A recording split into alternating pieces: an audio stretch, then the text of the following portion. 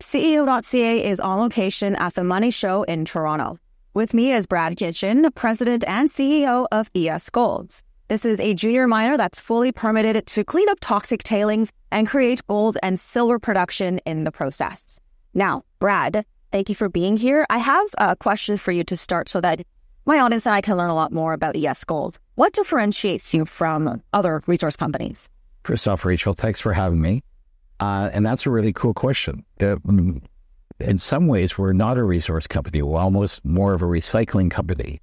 We're very ESG-centered.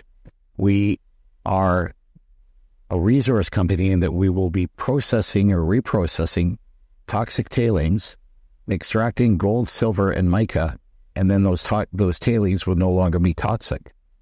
The company itself has just completed a PEA, or preliminary economic assessment, and that shows that we have an earnings potential of $87 million US just from the tailings and some of the near surface production.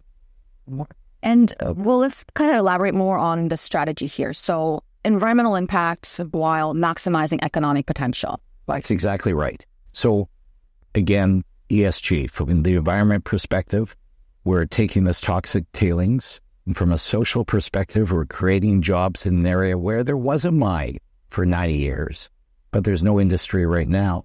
And from a governance perspective, we're also generating a lot of revenue and some income for our shareholders. So we're building value in the company.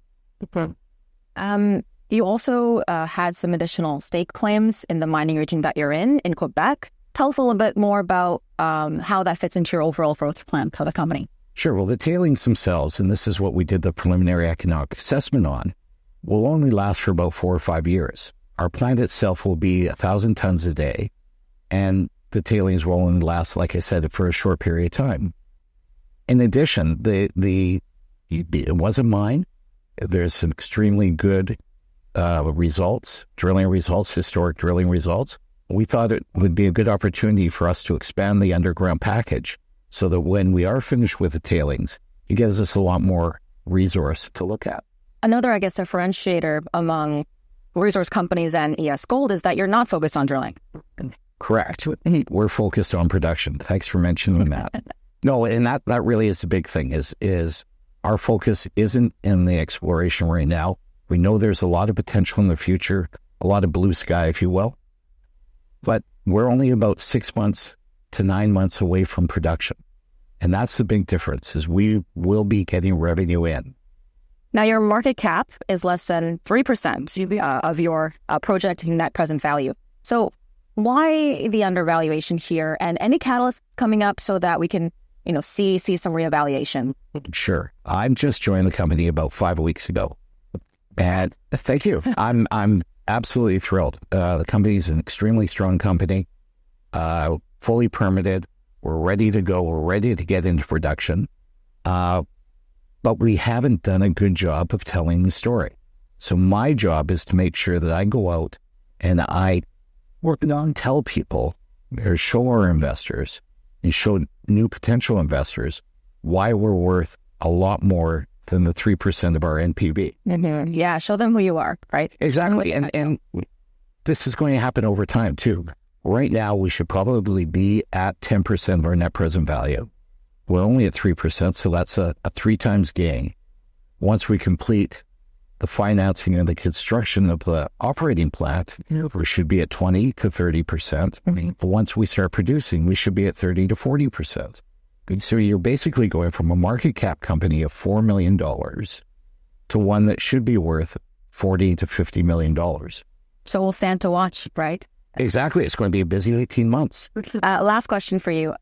Operation costs are generally high for junior mining companies. How do you plan to balance that while being financially healthy? Do you have any partners, any alternative financing up ahead? Yeah, no, that's a really, really important question. The company itself has done most of the work. We have 60% of all the equipment that we need. We have a 16,000 square foot operating plant already built. The infrastructure is in place. Quebec Hydro is in place. We're in the town of Montauban, so we don't have to build a mill. The additional money that we need, $5 million, we're going to try and acquire it from a non-dilutive perspective.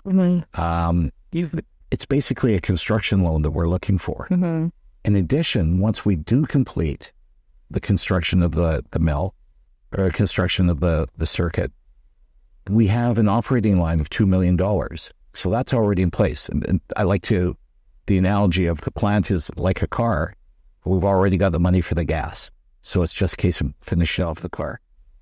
So we'll continue to watch, like I mentioned. Our followers can actually see the ESGold channel on CEO.CA, but you're also on the CSC under what ticker symbol? ESAU. There you go. Thank you again, Brad. Rachel, thank you very much.